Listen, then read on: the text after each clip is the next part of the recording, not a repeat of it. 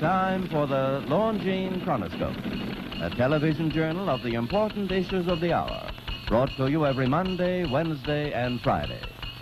A presentation of the Longines Whitnall Watch Company, maker of Longines, the world's most honored watch, and Whitnall, distinguished companion to the world-honored Longines.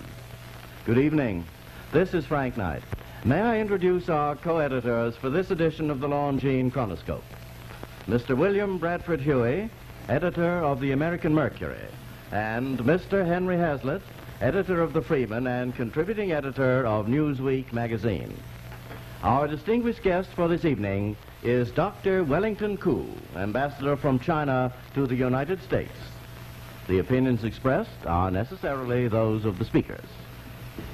Dr. Koo, you've been the ambassador of your country to the United States since 1946, I believe, but you were no stranger even then. I don't want to embarrass you, but I think a lot of our Chronoscope audience would be happy to know about your brilliant career at Columbia University, and where you edited The Spectator, and I think you ran the debating team, and were made a member of the Phi Beta Kappa, and so on. And then at the age, I think, of about 27, you began to be an envoy of your country, and you were represented your country here in the United States.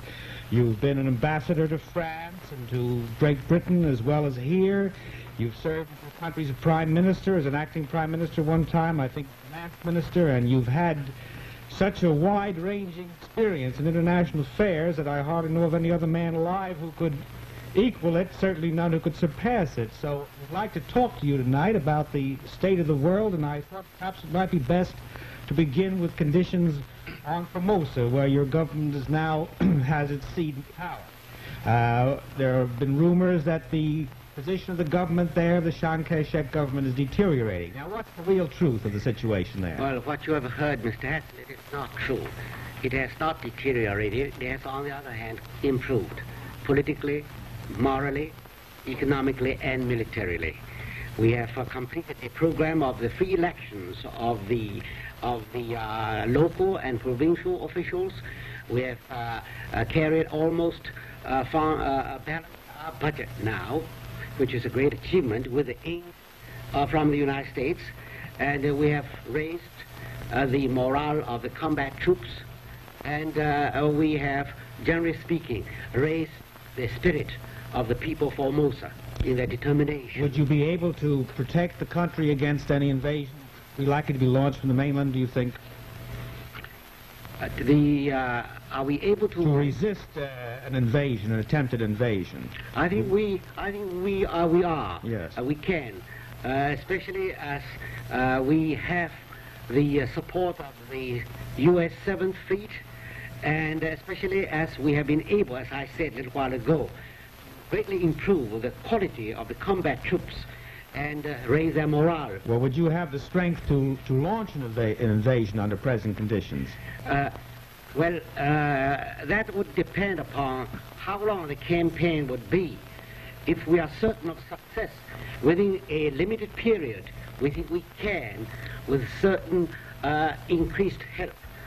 If the campaign should extend over a long period, then it would depend upon many other factors, such as the general international situation. Well, what role has our Navy played in patrolling the waters between the mainland and Formosa? It's been neutralizing those waters, so to speak, hasn't it? Hasn't that had the effect of making it unnecessary for the Chinese communists to hold large bodies of troops down there? Haven't they been able to divert those troops up to Korea and Manchuria and so on? Well, I think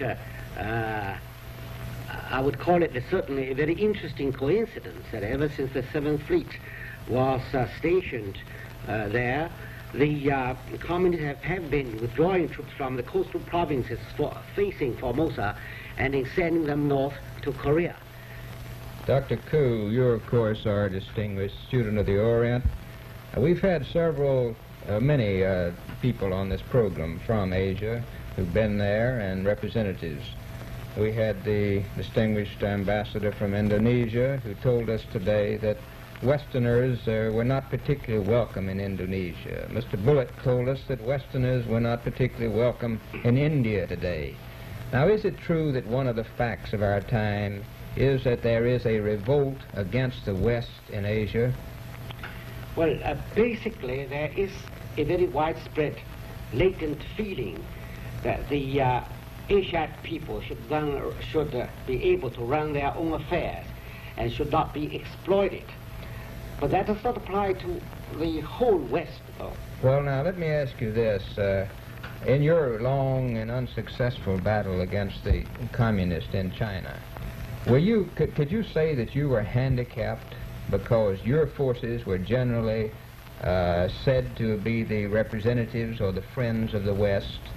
Wasn't American friendship a real handicap to you in your battle with the communists in Asia? Well, yes, Mr. Huey. That was a great theme on the part of the communist propaganda, that the nationalist China, the nationalist government and its officials and all the anti-communist Chinese were the running dogs of the United States. And you'll say that as a practical politician, it was a real handicap for you in trying to combat communism. Well, certainly that gave the communists a pretext to so to speak, to fool the people. Yes, it was a very powerful weapon for the communists to exploit that anti-Western feeling among the Chinese. Now, sir, our audience, of course, is well aware of the long missionary effort made by the West in China. When did the American missionary effort begin in China? At the beginning of the last century. So it went on for more than 100 years, didn't it? For nearly about 150 years. And as a scholar, what would you say was how would you evaluate that effort?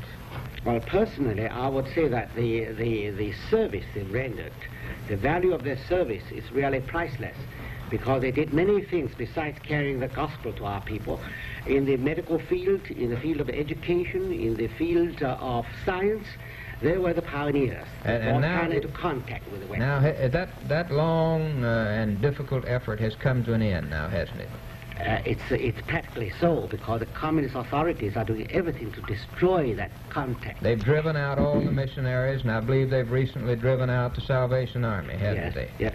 Yes. Dr. Koo, I wanted to ask you about this so-called China lobby. You, of course, must be more aware than the rest of us of the charges that have been made recently, and there's something that's been called a China lobby. Curiously enough, it isn't the Chinese communists that this charge is brought against, but the Chinese nationalist government.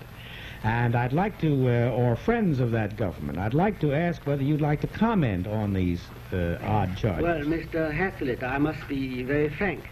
I personally do not know what the China lobby is, because I never know that any China lobby exists, except that there is a Chinese communist lobby or the international communist lobby. You're accused of defending your government. Is that what the lobby amounts to? Well, I must plead guilty, and that's it. Well, now, Dr. Koo, this government of ours is still friendly to you, isn't it? It's still giving you money. Yes. And to what extent? How much dollar aid are you getting from the United States this year? For the current fiscal year, it approximates $300 million, including military, economic aid, and what is called the impact aid. Are you getting aid? Are you getting aid from any other nation in the world other than the United States? No, Mr. Huey. This is the only country that's been giving us aid. Is France, in effect, giving any aid by its forces and at all? No, Mr. It isn't. No. Well, how about this? Are there any serious guerrilla forces on the mainland fighting on your side or fighting the Chinese communists, whether they are formally allied with the nationalist government or not? There are very substantial forces on the mainland, the guerrilla forces, you know.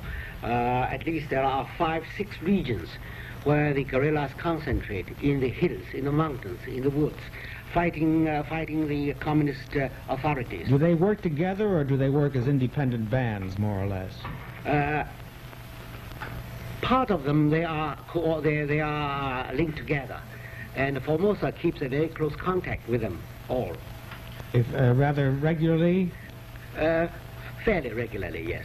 Well, do you make any sorties onto the mainland at all? Are you able to do that at all? Well, we've been making what is called raids. Well, we've been able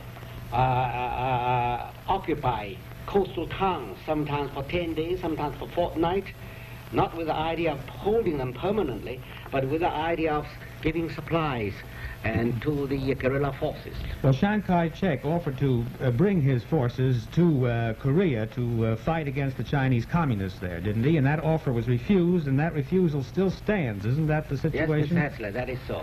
Dr. Koo, in your long battle, an unsuccessful battle against the communists, were there any surprises for you? Were you surprised at how rapidly the communists took over China? Have there been any surprises for you as an individual, sir? Well, I personally, I think I've been surprised by the rapidity with which they have been able to overrun the mainland. And the communists are destroying what was known as Chinese culture, are they not? They're changing the nation completely, changing the attitudes of the people? Decidedly. They destroy even the very basic foundation of our society, the family. And as a final question, sir, your principal aim is to rescue China.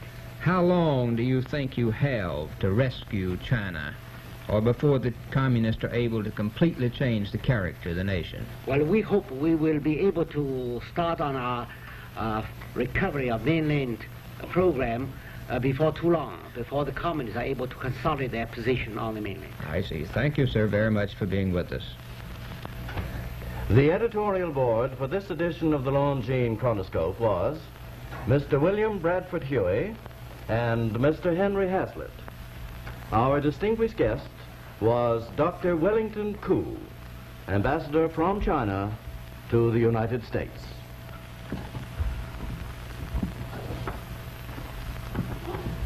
The problem of manufacturing an article of extreme precision, such as a Longines watch, is to deliver it to its eventual owner in the same perfect condition that it leaves the factory.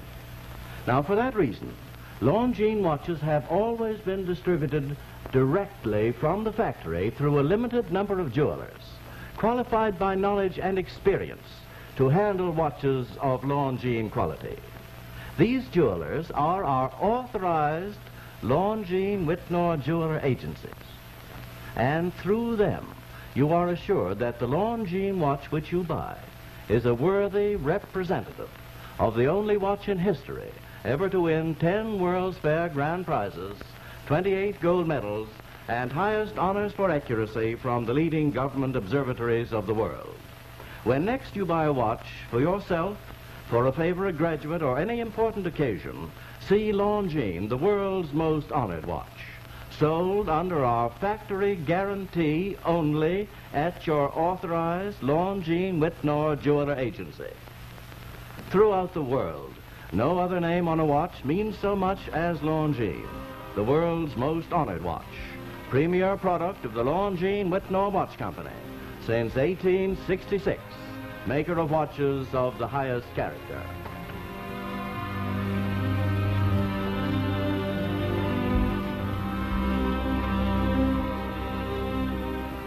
We invite you to join us every Monday, Wednesday, and Friday evening at this same time for the Longines Chronoscope, a television journal of the important issues of the hour, broadcast on behalf of Longines, the world's most honored watch, and Whitnor, distinguished companion to the world-honored Longines.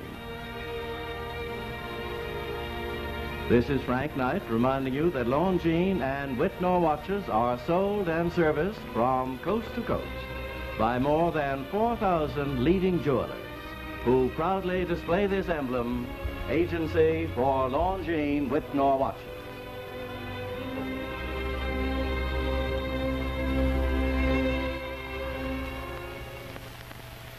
This is the CBS Television Network.